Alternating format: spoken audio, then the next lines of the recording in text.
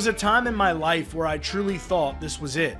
At the beginning of 2024, Jelly Roll was interviewed in a jail cell. Most my friends are behind bars. The real truth about why Jelly Roll went back to prison will shock you, so listen closely. Jelly Roll was interviewed exclusively by CBS Sunday Morning for an episode that aired on January 7th, 2024. And he set the record straight on why he went back to prison. You're a felon.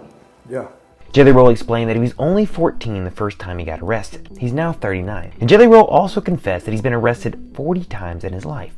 Jelly Roll told CBS correspondent Khalifa Sine the shocking ways that a criminal record has affected his life. Although Jelly Roll is not currently a prisoner, he got out of jail for the last time in 2009. Jelly Roll turned his life around for a specific reason, and it wasn't music. He returned to his former jail cell in Nashville for the CBS interview. Jelly Roll sat down with Khalifa inside his old cell at the Metro-Davidson County Detention Facility. It was an emotional interview for Jelly Roll. He confessed, "There was a time in my life where I truly thought that this was it." But then Jelly Roll said, "Coming here after being nominated for 2 Grammys just hits different." Jelly Roll also had 3 #1 country hits in 2023, and he won Best New Artist of the Year at the 2023 CMAs. Jelly Roll released Whitsitt Chapel last year after a successful start in country rap music. Whitsitt Chapel is the first pure country album of the 7 studio albums that Jelly Roll has released. While Jelly Roll never wants to go back to a life of crime, he confessed in the CBS interview that his prison experience inspired many of his current hit songs.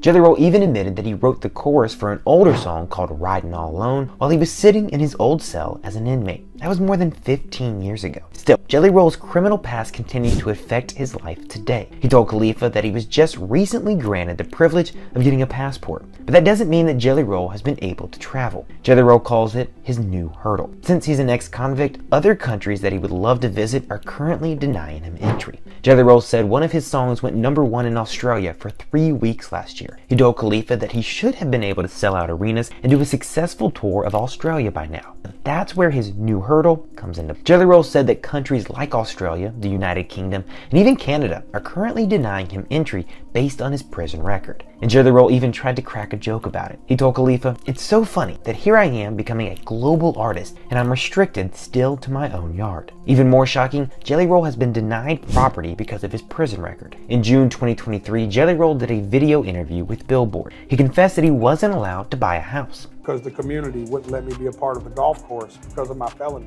That might not sound like a big deal. Did you know that Jelly Roll loves to golf? But because of his prison record, the gated community rejected him. And Jelly Roll isn't allowed to do other important things that some people take for granted. The next time you think that voting in an election isn't so important, think about Jelly Roll, because he can't vote. That's why Jelly Roll wanted the CBS interview to take place back in his old jail cell. He explained, "I always said that if I ever got in this situation, I would do everything I could to give back." Because Jelly Roll knows that when he shows up at places, it can make people happy. Jelly Roll told Khalifa, "I feel like if God gave me that gift, I should show up." So Jelly Roll visits centers across the United States. He brings warm meals to treatment centers for people with substance issues, as well as juvenile centers for young offenders. Jelly Roll will play some songs for the people he meets. He said he does a little encouraging too. Jelly Roll knows how to talk to the people at the centers and try to help them change their lives for the better, because he's been in their shoes. Jelly Roll hit rock bottom when he was just 16. He committed a criminal act that included robbery. Jelly Roll said, "People could have gotten hurt, and by the grace of God, thankfully, no one did." It was such a serious offense, Jelly Roll got charged as an adult. Jelly Roll told Billboard, "This is a grown man looking back at a 16-year-old kid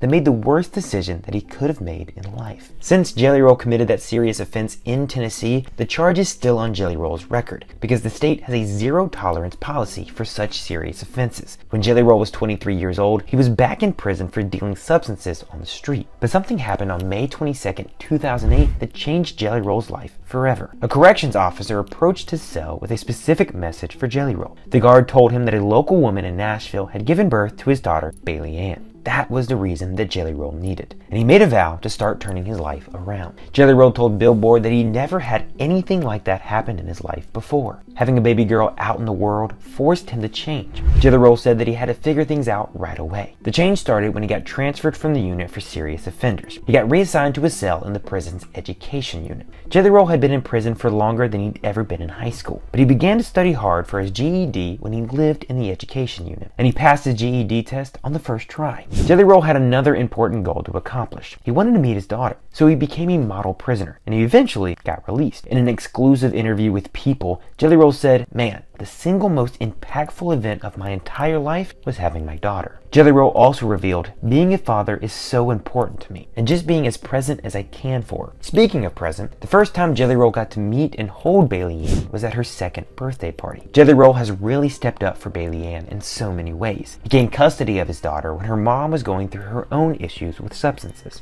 and Bailey Ann moved in with Jelly Roll and his wife, Bunny XO. Jelly Roll and Bunny got married in 2016, and he calls Bunny a beacon of change in his life. Jelly Roll told Billboard that he would have never gotten custody of his daughter without the stability and money that Bunny provided. Jelly Roll is pretty famous for his tattoos. He explained to People that he got 2 of his many tattoos in honor of his children. Bailey's name is tattooed on the side of Jelly Roll's head. He also has a younger son named Noah Buddy, and his son's name is tattooed on the side of Jelly Roll's face. Jelly Roll told People that Bailey Ann makes fun of him for where he put her tattoo. He said, "She's like, how did my brother get your face and I got the side of your head?" Jelly Roll explained to his daughter that he used to rock the undercut, and when he shaves the side of his head now, he said that Bailey's name is huge. Jelly Roll even jokes that his Bailey tattoo takes up the whole side of his head, but when it comes to how much Jelly Roll loves his kids, that's no joke. After Jelly Roll accomplished 3 wins at the 2023 CMT Music Awards, he broke down in an interview as he talked about Bailey Ann. Jelly Roll admitted that he spoke from the heart during his acceptance speeches on stage, and it was so emotional for him, he knew he was going to forget someone. Jelly Roll told Entertainment Tonight during his ET interview, Jelly Roll said he loves Bailey Ann so much. He looked into the camera and told her, "You've changed my life in so many ways." Jelly Roll said, "It's bigger than a single award. We came from nothing." Now that his dreams are coming true, Jelly Roll decided to go back to prison and let people out there know what is possible. Did you see Jelly Roll's interview on CBS Sunday Morning? Did you know that he passed his GED test on the first try? What do you think about Jelly Roll's hit album, Wits at Chapel? Are you a fan of Jelly Roll's wife, Bunny, too? Let me know in the comments below.